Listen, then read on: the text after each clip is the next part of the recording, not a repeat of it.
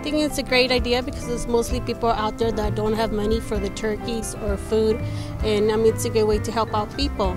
We have families at all times coming in requesting assistance. It helps me a lot because we need it. I'm grateful to have this.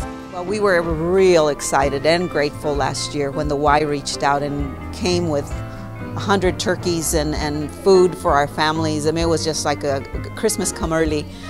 This year when we heard that we had another 100 turkeys and food baskets that were available for our families, it didn't take us long to be able to pull the names of, let's say, the neediest.